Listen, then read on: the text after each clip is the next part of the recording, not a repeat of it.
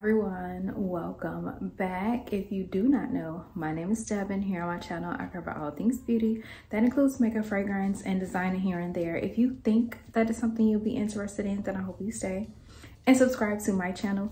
Don't forget to click the notification bell so you're notified every week when I upload. And in today's video, we are starting off the year with a brand new fragrance release from the house of Marc Jacobs. And this is Daisy Love Pop. Yes, y'all, this is a brand new fragrance to the market. So if you have my thoughts and first impressions on this brand new fragrance, then just keep watching. All right, y'all, so before we get into the fragrance, I just want to say thank you so much to everyone who has subscribed to my channel, who has been supporting me. I appreciate you guys so much. January is my birthday month and I am hoping I can get to 2,500 subscribers by the end of the month. So I would greatly appreciate you guys sharing my video, comment, and subscribing. So you're gonna go ahead and talk about this fragrance. Now, what I will say is I have already did a sniff on this fragrance. Recently I went into a Macy's before it was like released online. Some people were finding it in Macy's and Dillard's. I went into Macy's, I had them spray it on a tester paper and I walked around with it and smelled it, but I couldn't really get a true test because I had never worn it on the skin. So when I seen it came recently in stock on Ulta, I decided to pick it up from there because they also had a free gift with purchase. Just pulled the paper off because I don't want to hear like the crackling. I don't know if you guys like that, so I just took it out. So what I will say is the packaging on Marc Jacobs bottles are so beautiful, right? Especially this one. This is a really beautiful matte pink. In this collection, it did come out with 2 other fragrances, so it's 3 altogether. I will pop them on the screen, but this is the one that I chose. Now, what I will say is I don't think I own any Marc Jacobs in my collection at all. I am not really a big floral girl. I have had like the original Daisy back in the day, like a long time ago. I enjoyed that, but honestly, I don't really go for those like really florally fragrances, so I don't really ever go for Marc Jacobs. Haven't in years, but when I seen the scent notes in here, I was like, I'm probably gonna like this. I'm going to go ahead and pick it up. So the scent notes in here are a cloudberry, bergamot, pistachio, whipped cream, benzoin, and musk. And we love anything with pistachio and whipped cream in here. So this is supposed to lean a little bit more gourmand than most Marc Jacobs fragrances. So that is the reason why I picked it up. And also, this bottle is so pretty. Now, what I will say is I did smell one of the other Marc Jacobs like in this line in the store, and I thought it smelled really pretty. Again, they are a little bit more florally, so if you like that, obviously you will like Marc Jacobs. I feel like Marc Jacobs is a really girly girl type fragrance, and it's really pretty. But again, I just don't own any of the Marc Jacobs.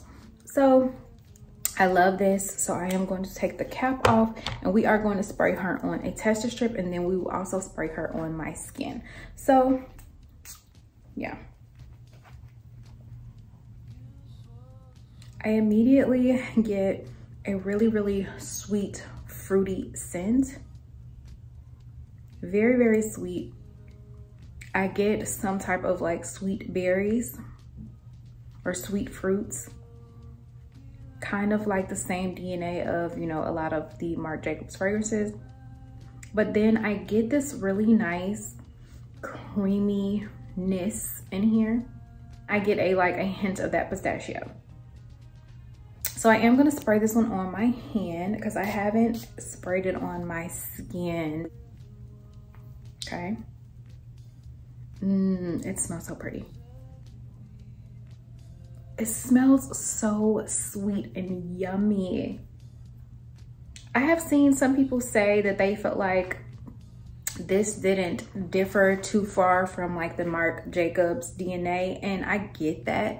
I mean, it's Marc Jacobs and that they're known for very florally sweet fruity scents, but this one is slightly different.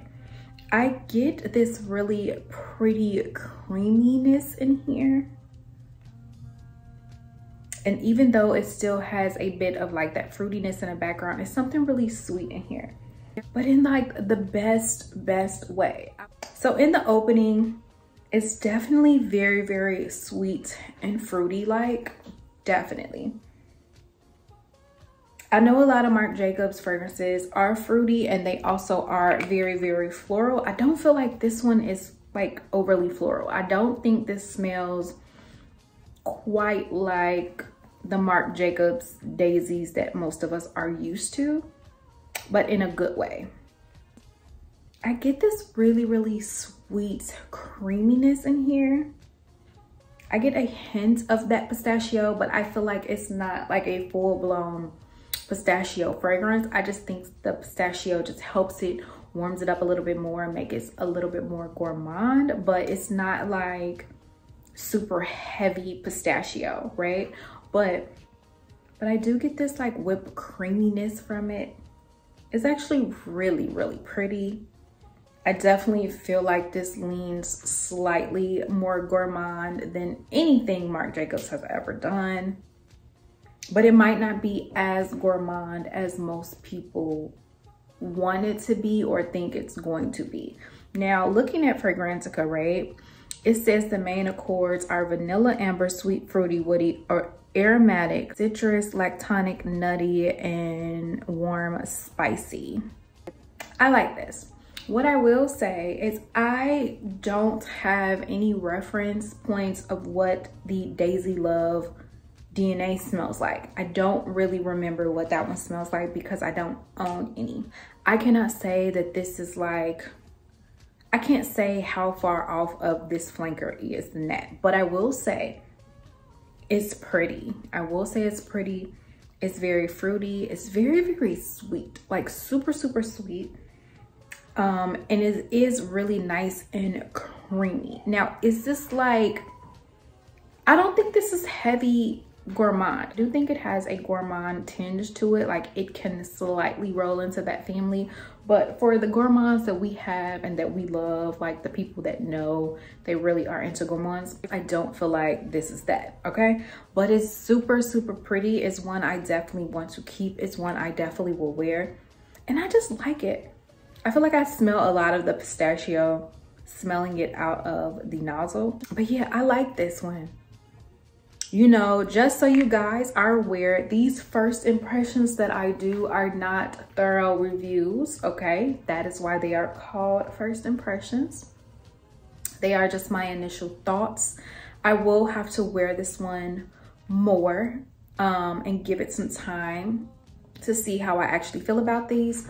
Now, what I normally do is if I get a new fragrance, right? For those that don't know, if I do get a new fragrance sometime within a month and I do decide to do a first impressions, I usually include that fragrance at the end of the month in a like fragrance recap of what I bought. That is when I will probably tell you guys more on like the wear time of this, my, you know, initial thoughts after wearing it a few times and things of that nature. But this is just my first thoughts. So to do a recap and a roundup, right? I like this fragrance. I like it a lot. The beautiful packaging does not help. Like, I think if you are a collector, you probably want to have this in your collection. And like I said, it is 2 other fragrances in this collection, so there's 3 altogether. All the bottles are in this beautiful matte pink packaging. It's so gorgeous. This is one of the prettiest packagings Marc Jacobs has done in a long time, even with it being super simplistic. Some people might think it is very childlike because of the ginormous flower on here, but I just think it's very beautiful. It's very youthful. As far as the fragrance, I like it. I'm going to keep it and continue to wear it. I do feel like this is one I would probably wear a little bit more in the spring. Yes, it is supposed to be a little bit more of a gourmand, and I do get that tinge to it. It does have some very like delicious creamy notes in here, and I feel like I get like that, but I feel like it's super fruity to me. Like, it's still really fruity. It's not overly like delicious, like heavy vanilla, even though they're saying it's vanilla. Like, I don't get that. But again, a first impression. So I absolutely love this one. I will be wearing it a little bit more. It's not going to be on my January perfume tray, which is already up, by the way. So if you have not checked that out, please. It's not going to be on my January tray, but I will incorporate this in the month of January, wearing it to see how I like it. And then from there, I will probably bring it back at a later date and put it on my tray. But right now, I mean, I think this could go for right now because where I'm at in like the 60s and it is sunny. So I feel like it's not super, super cold out, but it's not super, super warm either. And I feel like this is not a bad time frame of which to be wearing this fragrance. So like I said, I'll be keeping it and I will be trying it out for the month of January. So stay tuned if you want a more in-depth review. And also I might come back and, you know, change up some things in the description box on how I feel about this.